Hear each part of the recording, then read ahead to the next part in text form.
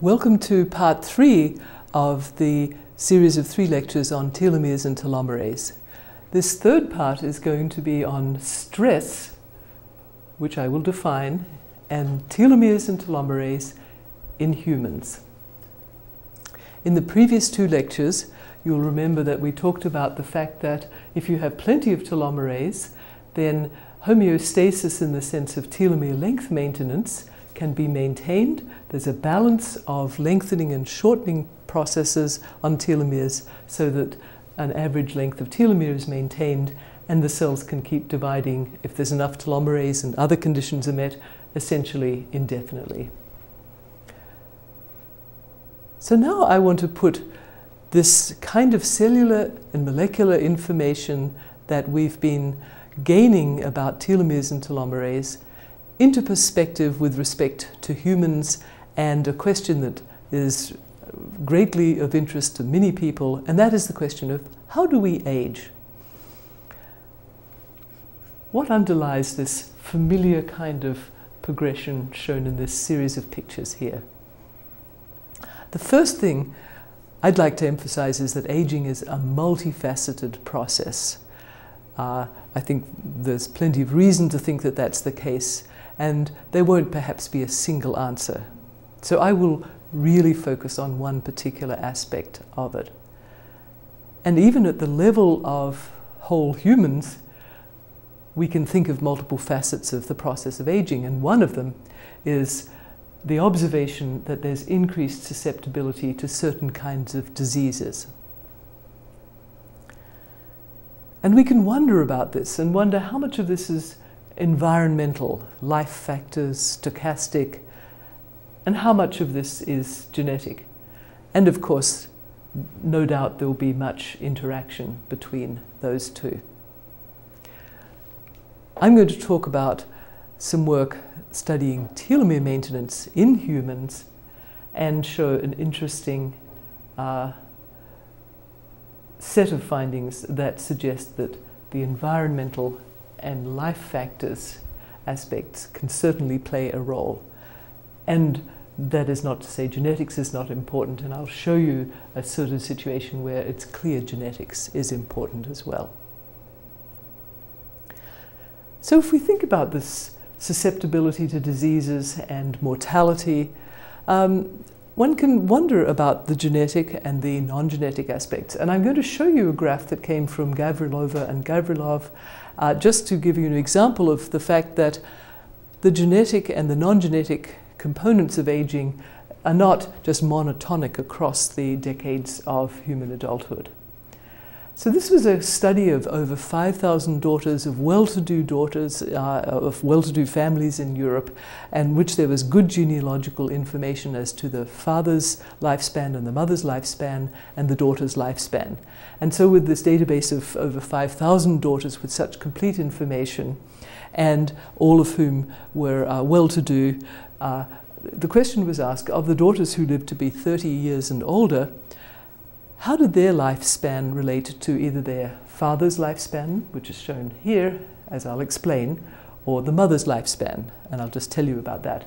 But it was very similar to what I've shown you here for the paternal lifespan. And the relationship was this: if you looked at daughters who lived to be a certain age and asked what their life expectancy was compared with the rest of the daughters who were born in those same years, and compared with how old their fathers grew to be before they died, in other words, what was their father's lifespan, for people who had fathers who lived to be 75 years and older, there was really quite a strong relationship between the greater the father's lifespan was, the greater the chance that the daughter would live longer than expected. And so this function, which is called a residual, basically increases with parental lifespan, at least just for the fathers 75 years and older, whose life expectancy was 75 years and older, and that was the relationship expected if genetics is an important contributor to the daughter's lifespan. Okay, so if the father lived longer than 75 years, then the daughter's lifespan was related to it in a way that said genetics was important. But what about all the fathers who didn't live to be 75, who lived to be less? There, the relationship was very random. So in other words, it made little difference whether your father had a lifespan of 40 or your father had a lifespan of 70 years to what your lifespan, the daughter's lifespan, was. So in other words, mathematically, this function around 0, that's expected if actually inheritance is unimportant. Very similar plot was seen when it was the maternal lifespan instead of the paternal lifespan that was plotted out. So in other words, for this great majority of the daughters, over 70% of the daughters fell into this category. In fact, things that are not genetic, we could call them environmental, stochastic, life factors, non-genetic factors, were clearly more overwhelming quantitatively. So the genetic component was much more important to fathers with a long lifespan than it was for the fathers who had this wide range of somewhat shorter lifespans. It just says that the relationships can be more complicated. And so many summaries have been put forward for this kind of observation, and I've added in another one, and so that is elderly subjects demonstrating exceptional longevity, for which I've just told you there is certain kinds of genetic information that argues that this is really a genetically based phenomenon, exceptional longevity. Such elderly subjects have generally been spared the major age-related diseases such as cardiovascular disease, diabetes, and cancer. Now, those diseases are responsible for most deaths in the elderly. And those are the ones for which one can find a lot of non-genetic causes as well. So, cardiovascular disease, diabetes, and cancer responsible for most deaths in the elderly, and for which there's a significant non-genetic component. So how can one analyze this further, and what's this got to do with telomeres? So that is what I'm going to tell you about now, some relatively recent research which connects these with telomere maintenance now in humans. Okay, so to remind you, if telomeres are replenished by continuous telomerase action, then the cells can keep dividing. And in humans, when one looks at the distribution of telomerase activity in different cell types, one does find telomerase in stem cells and germ cells. These are cells that are expected to be essentially immortal cells. One does find it in human tumors, but I'm not going to talk about that in this part of this lecture series. But one finds telomerase at regulated but real levels in a variety of other normal adult cell types as well. So telomerase in the setting of normal cells is found in stem cells, which are necessary for replenishing tissues throughout the lifespan, such as immune system stem cells, hair follicle stem cells are one class, stem cells in the gut. There are a lot of cells that replenish tissues throughout life, and one finds telomerase in these. But one also does find detectable levels of telomerase in many, many normal adult non-stem cells as well. So let's just reiterate this expectations. If you have plenty of telomerase, then homeostasis is going to be balanced, cells will keep dividing. So that would describe the situation for stem cells, for example. Now, if you have just a little bit of telomerase, then what's the situation going to be like in that case? Well, if you had no telomerase at all, we discussed in the first lecture what would happen. There would be progressive shortening of the telomeric DNA. And eventually, when the telomeres became too short, there'd be cellular senescence. And that is indeed observed in some cells that have very, very little telomerase when they grow in culture. But the situation in normal cells in the human body not cells growing in culture, but the cells freshly analyzed from humans, as fresh as you can get the cells, and you look at them directly, it's a more intermediate situation. So for example, what's the prediction? If you had some telomerase, right, you're going to have the shortening processes going on, but each time the cells are dividing, perhaps there's some telomerase, and so it's trying to keep it up, and but eventually loses the battle. So if you had some telomerase, the prediction is that since you haven't completely compensated for the shortening processes, while telomerase might be able to keep up, eventually the net shortening will overcome the elongation ability of telomerase, and senescence will eventually ensue, later than if you had no telomerase. And if you had some, a little bit less, but still some telomerase, then you'd get there to the point of senescence, but somewhat faster than those cells that had a bit more telomerase.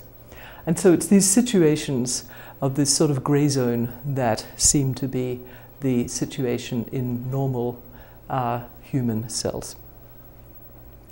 Now this is important because normal human cells will include certain kinds of stem cells that are required to keep replenishing throughout life, and then the proliferating cells that arise from those stem cells that are required to regenerate tissues throughout life, such as the immune system. So how do we age? So we've learned a lot as we have studied telomeres and telomerase in the laboratory in model organisms that can now start to feed into this question of, in humans and in people susceptible to diseases of aging, how does this happen? How do we age?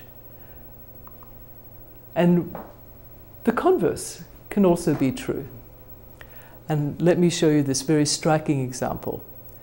The clinic, the bedside in this little diagram here, the clinic can be very informative as to what might be going on in terms of underlying biology. And such was the case with telomerase. There's a rare inherited condition in humans. It's very rare, but it's now been seen in some dozens of families. We have billions of people on the planet, and even a very rare disease can sporadically show up in amounts that cumulatively add up to dozens of families. This has been seen for a particular disease that happens to have the name dyskeratosis congenita, which you don't really have to remember because it's not the most clinically relevant aspect that's important here. What's important is that such individuals die from progressive bone marrow, and they suffer a premature death. They don't make it to old age.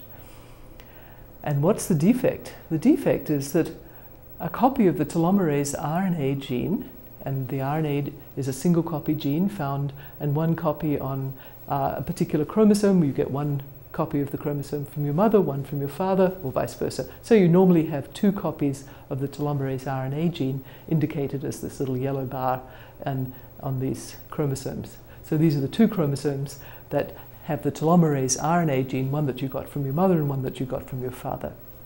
When one of those copies don't work, then the primary clinical problem is progressive bone marrow failure. This, as I said, causes premature death. Indeed, it can cause it early adulthood, sometimes even childhood, up to middle age. Such individuals have telomeres that are way shorter than the normal range seen in healthy individuals who do not have this inherited condition, or in their family members who do not inherit this mutation. The characteristic is that the immune system has become exhausted. It looks probably as though stem cells, or the cells that arise from stem cells in the immune system, just lose the ability to proliferate all the way through a normal life expectancy. As I said, the progressive bone marrow failure, which is the primary cause of much of the death, that is the problem, and the immune system then cannot keep being replenished, which normally happens, of course, from cells in the bone marrow. Interestingly, such individuals are cancer-prone. They have very short telomeres, and as I said in the first part of these 3 lecture series, telomerase can act to protect the ends of chromosomes, and if we have deficient telomerase, then that may be one reason why the chromosome ends are dysfunctional, they're not protected, and secondly, the telomeres are simply shorter, so they're also more prone to becoming dysfunctional. So the important result, which was found in 2001 by Valiami et al., was that mutating one or other copy from mother or father, it didn't make a difference who had passed the gene down, but if one of the copies of the telomerase RNA gene was mutated, as is the case in the family members affected by this inherited disease, even though the other gene copy is wild type, these are the ensuing consequences. The important message is that to get through a healthy, full human lifespan requires both the telomerase RNA alleles, that means gene copies, to be functional. That means the quantity of the gene product matters. So this is what the rare inherited disease told, that even a 50% gene dosage, one functional gene instead of two functional gene copies, even a 50% gene dosage is a big problem in the long lifespan of humans. Even though one can get often to adulthood, early adulthood, one cannot keep going throughout life.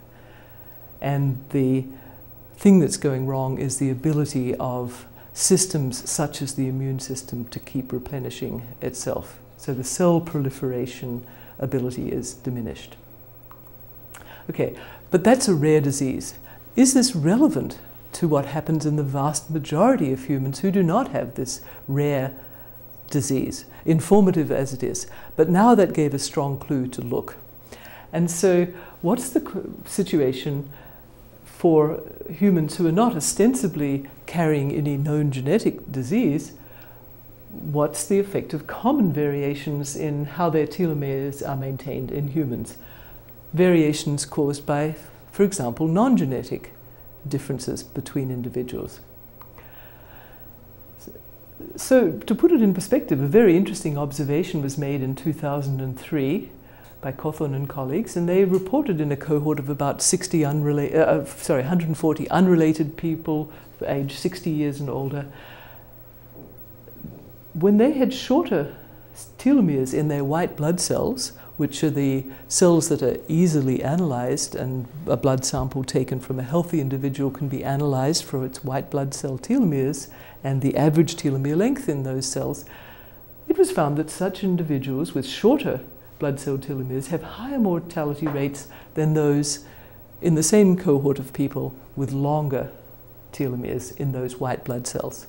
And specifically, the shorter telomeres were associated with a 3-fold higher mortality rate from heart disease and an 8-fold higher mortality rate from infectious diseases. And that's interesting given what I just told you about the fact that a 50% gene dosage compared with the normal 100% gene dosage of telomerase RNA in people with the rare disease, dyskeratosis congenita, that was enough to make their bone marrow depleted, and so they couldn't fight off infections. In fact, they die of infections. So that's a very interesting observation in light of the genetic observations.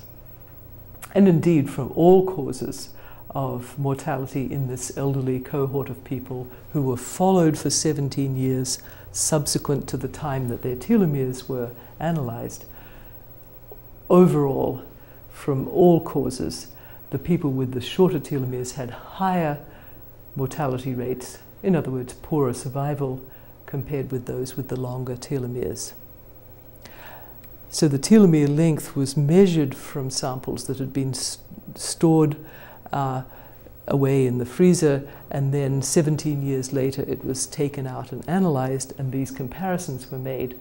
But it was the subsequent 17 years that were related to whether the telomeres at the beginning of the 17-year period had been shorter or longer.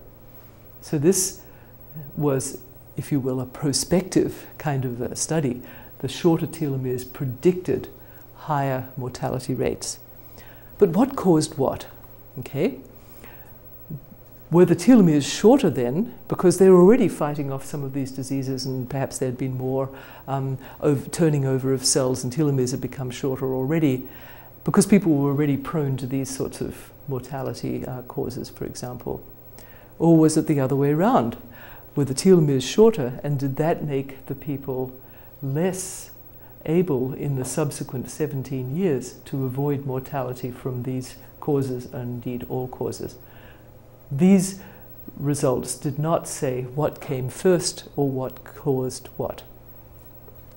So now I want to tell you about some more recent experiments which start to give one kind of indication of causality in this otherwise, we know, quite complex question of what is causing susceptibility to the diseases of aging. And this was a collaboration which involved studying chronic life stress and relating that to cellular aging, which in this case will be related to telomere maintenance and risks of cardiovascular disease. And our group collaborated with the group of Dr. Elissa Eppel at the University of California, San Francisco's Psychiatry Department, and a number of other colleagues who are all listed here. So now I want to tell you about those findings, which are now done with human beings in vivo, participants in these clinical studies.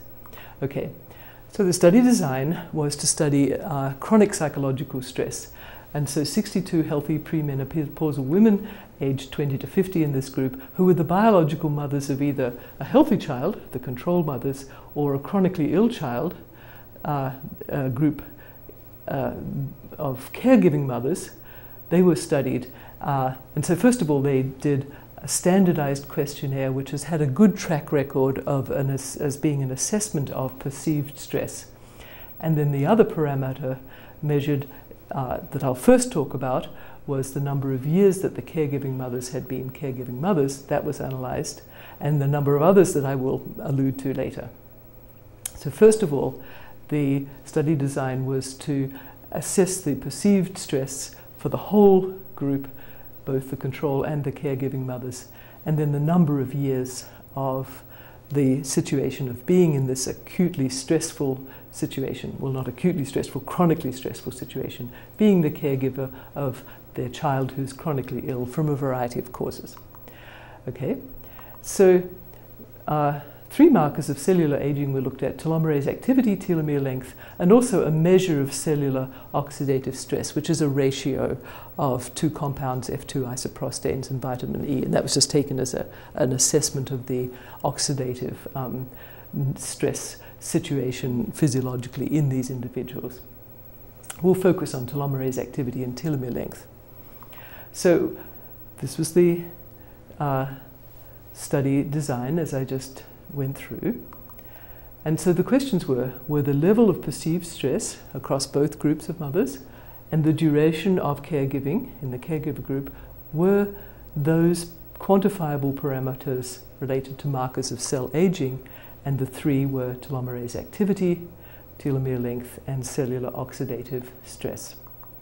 Now, just to show you how we measure telomerase activity, what we did was we measured telomerase activity in the white blood cells of these individuals. These are all healthy individuals, but they gave blood samples. One could analyze telomerase activity, and this is the telomerase activity gel. We use 3 different concentrations always to make sure that we're in the linear range, comparing it with internal controls of various kinds and a reference sample, which is shown here. And then we quantified all these bands, made sure we were in the linear range, and related it back to the number of viable cells. So we could simply treat telomerase activity in white blood cells as a quantitative parameter, a continuously varying quantitative parameter. And so across the group you find typically the lowest and the highest, it's about 20-fold difference, and across the group there's a log normal distribution of telomerase activities per cell in the different humans in the studies. And we've looked at that in a number of studies and found the same thing. Okay, just to give you a little bit more detail, the oxidative stress assessment came from looking at the ratio of isoprostanes per milligram of creatinine, that's to normalize, over vitamin E, a sort of net oxidative stress assessment, if you will. And this kind of ratio has been used as one kind of marker of oxidative stress and antioxidant defenses that are current in that individual. Okay, so what was interesting was that right away one could see that quantitatively the worse was the perceived stress, the higher the score of perceived stress, that is, the worse it was, the lower was the telomerase length, the lower was the telomerase activity by this assay I've told you about, and actually the higher was the oxidative stress index, right across the range, across the entire sample that included the control mothers and the caregiving mothers. Very interestingly, the number of years of caregiving, and obviously this was now in the caregiving group, similarly was related in just the same way. So the number of years of caregiving was related directly to how much shorter the telomeres got, how much lower the telomerase was, and how much higher the oxidative stress index was. So this, just to show you a couple of samples of data, here's the high stress quartile, and this was corrected very carefully against all sorts of other parameters in this very well controlled group, and these relationships didn't go away. Here, for example, are the data compared for the high stress and the low stress quartiles, for example, and you can see here's the average and here's the range for the high stress quartile, and there's less telomerase, about half the amount of telomerase on average as there is in the low stress quartile. And again, the error bars say that this was quite a significant observation taken together with the number of individuals analyzed. So this was a striking relationship, as was the relationship of telomere length. Now, I'm just going to point to the error bars. They're very small here. This is the high stress, this is the low stress quartile. You can see these are very different. Here we've controlled for age and body mass index, for example, controlling for a lot of other factors. One still cannot make this difference in the high stress versus the low stress go away. So we are left with the conclusion that the strong variable here is the stress level. Here's the oxidative stress now, the high stress quartile, the low stress quartile, again distinct. So stress perception and caregiving duration are linked to cell aging markers as assessed by telomerase, telomere length, and oxidative stress. So the idea of cell aging is, of course, the more the cell has gone through replicative divisions and the more aged it is in the sense of going down towards critically short telomeres, then that would be reflected in lower telomere length and potentially lower telomerase. Oxidative stress is going to assess the damage to the molecules in the cells, another measure of their potential aging.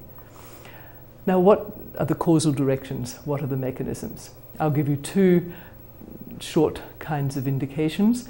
First of all, what about the causal direction? So we're seeing these associations, what caused what.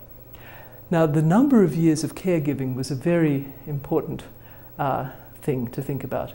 So this was the plot of that. This is the number of years of the caregiving situation. And you can see it ranged from actually 1 year in some of the mothers had 4, some 6, 8, and some had all the way as long as 12. And that was, as you see, quite strikingly related to the shortness of the telomeres. So the ones who had fewer years had longer telomeres on average than the ones who had more years. A similar relationship held for the telomerase activity levels. So this gave us an important kind of indicator that chronic stress is what's wearing down the telomeres because of this number of years of caregiving, that objective stressor situation being directly related. So we have one arrowhead in this otherwise, no doubt, very complex set of interactions, and that is chronic stress. This is now years of chronic stress of a particular kind characterized by the difficulties of caregiving in an unpredictable and often uncontrollable situation. Chronic stress is causing lower telomerase and shorter telomeres, and one could predict that the lower telomerase is in fact leading to the shorter telomeres. Okay. Now we know from our biological studies that such effects in normal cells will reduce the ability eventually of cells to replenish themselves. So that's an important piece of the picture, because from many model systems and biological studies of cells, that relationship we know is the case. So in whole humans, we're finding this arrowhead is in that direction in this particular setting of the chronic caregiving situation.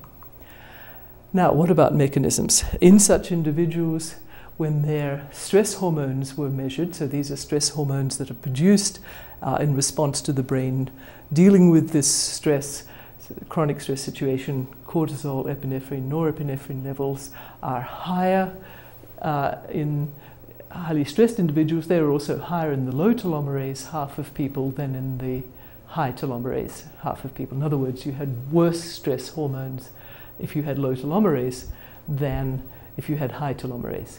This is not implying causality, but the relationship is there, and so it's going to be very interesting to ask whether these stress hormones indeed cause the lower telomerase that is observed in the white blood cells of these individuals. Okay, so now we have a new connection here, which we can think of in this way. We think of a signal input, if you will, to the brain. Now that is the chronic stress. Now thereafter, things will get very complex. We'll have all sorts of brain-body interactions. We can think of them as signal integration and processing, but a readout, a very quantitative readout, is telomerase is lower, telomeres is shorter. The question is, does that matter at all? Is there any impact on disease? Fortunately, in this study, a great many other parameters were measured. So let's think about cardiovascular disease. What do we know about that? Well, a great deal is known about the risk factors for cardiovascular disease. For example, in one of the largest epidemiological studies of risk factors that's been undertaken, 29,000 people in 52 different countries, in 6 different continents, 6 major prominent factors for cardiovascular disease risk were shown to be this list here in this study published by UCSF et al. In 2004. And they're all the ones you expect: smoking, poor lipid profile, high blood pressure, diabetes, abdominal obesity, psychological stress. Psychological stress. Now this was the same kind of psychological stress as the kind that had been measured in this study I just told you about, the mothers and caregiving mothers. So actually this was the same kind of measure, and I just told you that relationship had been found. That is, lower telomerase activity, higher oxidative index, shorter telomeres had been found associated with the higher levels of psychological stress and the longer the duration of the psychological stress. So we had one, but actually in this very well-designed studies, all of these had also been measured. And so, in fact, there were measures for either the risk factor itself or, in one case, a surrogate for it. One of the risk factors is diabetes. That's a known risk factor for cardiovascular disease. All the individuals in this study I told you about were all healthy, so by definition nobody had diabetes, but in fact fasting insulin and glucose were measured, and those are, if they're high, a risk factor for diabetes. So all of these risk factors, or in this case a surrogate for the risk factor, were all in place in this study. So the question was, well, since these 3 had been associated with the level of psychological stress and the duration of psychological stress, what about these? Interestingly, it turned out that the one thing that emerged for all of these was, in this study which has been published, lower telomerase activity in the white blood cells. So that went with smoking, it went with the bad cholesterol blood lipid profiles, it went with worse cardiovascular activity profiles, with higher fasting glucose, higher adiposity, and, as we talked about, higher and longer psychological stress. So the one parameter that emerged in this particular study was lower telomerase activity. Now, which, as we have talked about, is predicted to lead to lower telomere length, but that didn't emerge in this particular study, perhaps because the individuals were relatively young. So just to show you for smoking, here is the range of telomerase activity per cell in the white blood cells for the non-smokers. You see it follows a broad distribution. In fact, this is a log normal distribution for the whole group. Here are the smokers. They're all very, very low telomerase. In fact, the p-value, the probability that this would be observed just by chance, is very, very low. So telomerase was very low in the smokers.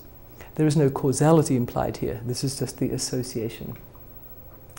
Here's a very interesting observation for heart function. So one can take all the telomerase activity numbers for the entire group and simply divide them down the middle. It's called a median split, into those who have low telomerase and those who have high telomerase.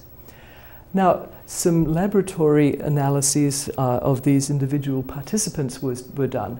People sat for half an hour or longer, and then their resting heart rate was measured. And so here's the value for the high telomerase half, and here's the value for the low telomerase half. You can see right away that the low telomerase half have higher heartbeat rate, just even resting, than the lower telomerase half. The pulse pressure, the blood pressure, is higher for the low telomerase people than the high telomerase people. So in other words, these are less healthy. There's a parameter called high frequency heart rate variability. Basically, the variability is how well the heart is adapting to changing needs. So when it's high, that's good. It's adapting well. So you can see it's higher in the people with high telomerase than it is with the low telomerase group. Everybody's sitting resting. Then an interesting other thing was done in these individuals.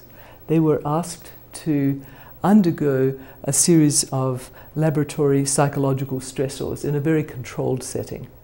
So they are asked to anticipate giving a short videotaped speech, to give the speech, and then to do some very unpleasant mathematics in a highly controlled environment in which individuals who are trained personnel look at them stony-faced.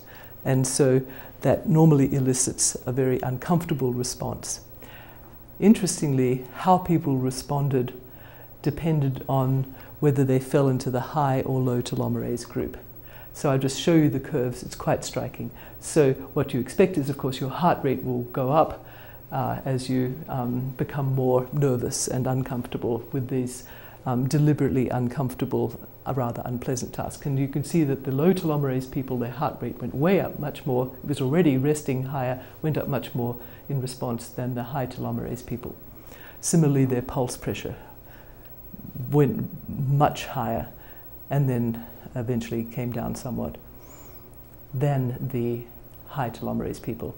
And the heart rate variability showed a nice healthy response in the high telomerase individuals, but a much less healthy lack of ability to adapt in the low telomerase people. So simply splitting all of the telomerase activity measurements into just two halves, the high half and the low half, showed very different heart functions. And in all cases, the difference was that the low telomerase group always had the unhealthy response that is predicted to lead to have more of a cardiovascular disease risk. So what we've seen then is that, in summary, the low telomerase alone, even in the absence of obvious telomere shortening, which may well happen later but hasn't happened in this group, is associated with 6 major risk factors, including chronic psychological stress, for cardiovascular disease in people.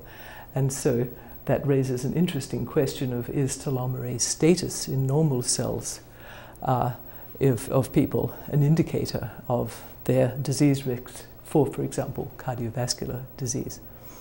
Now, indeed, telomere shortening has been seen a lot as something that is being associated with disease risks and indeed disease incident now in more and more cohorts. So just to finish the idea is, if you have lower telomerase, we know that will be one of the things that will help drive telomere length down, because telomere length maintenance will be less able to be at the optimum level if telomerase is down. So that, as we know, it reduces the ability of cells to replenish themselves. Now, that